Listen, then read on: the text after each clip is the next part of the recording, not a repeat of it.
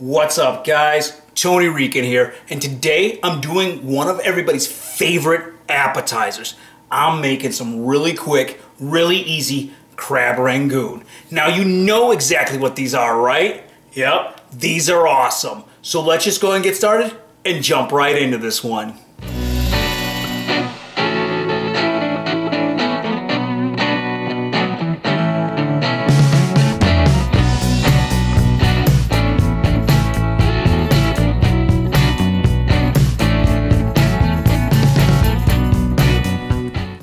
Now, when I said these are super quick and super simple, I wasn't joking.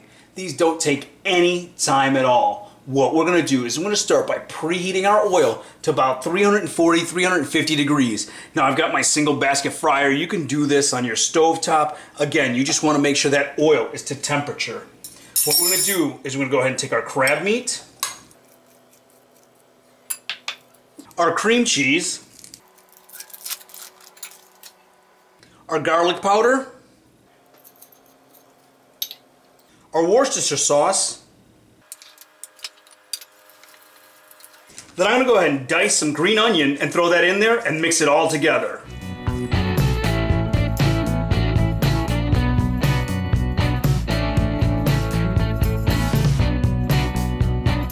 Now, once that's mixed all together, what I'm going to do is I'm going to take my wonton wrapper, take about a teaspoon of this filling, drop it right there in the middle.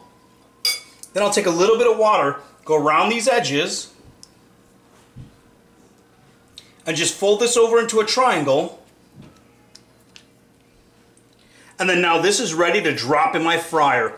What I'll do is I'll let this fry for 2 or 3 minutes until it's a nice golden brown.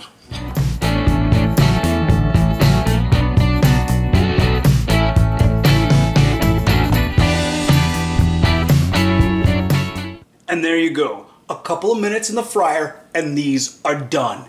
Now just take a look at how these came out. They look awesome. Now I went ahead and I diced a little bit of more green onion to throw on top, you know, because you got to make it look good. But better than look good is, does it taste good? So let's just go ahead and dig in and find out right now. These are amazing. You guys will love them. So go ahead and like, share, comment on this video down below. If you need complete printable step-by-step instructions, check out AverageGuyGourmet.com. Give this one a try, subscribe to my channel, and we'll see you guys next time.